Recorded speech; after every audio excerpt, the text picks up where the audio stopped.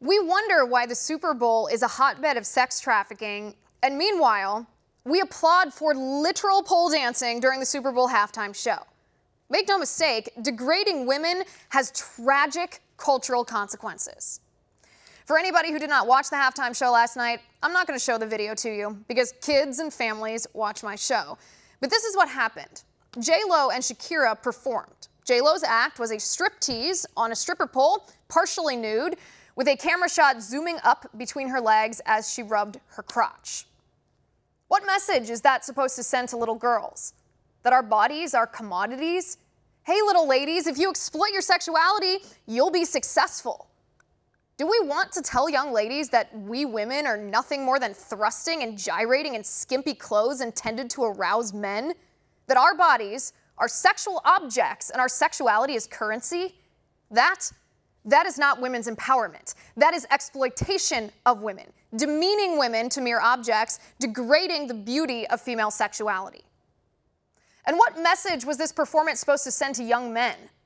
How are we supposed to expect men to respect women when we teach them to applaud for women portrayed as sex objects? Might as well take the kids and all the young preteen boys who watch the Super Bowl to the strip club at halftime. Female empowerment. And I don't want to hear it from all the people flooding my social media today with excuses, saying, what do you want, women wearing burqas? And you're a racist, and it's not degrading if she chose to do it.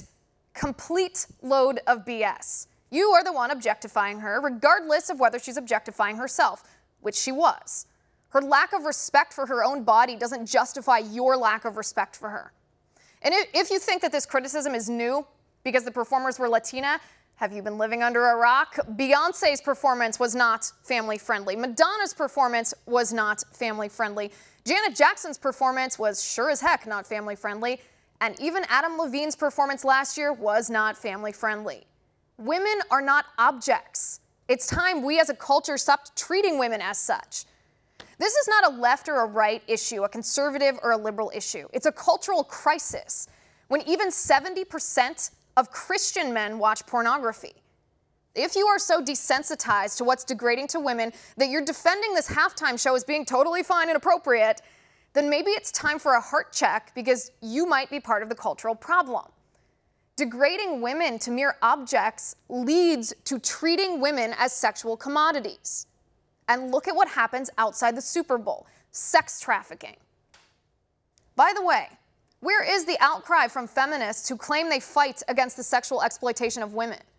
I got a message last night from a survivor of human trafficking who said she was angry and upset to see the NFL promote a performance so degrading to women.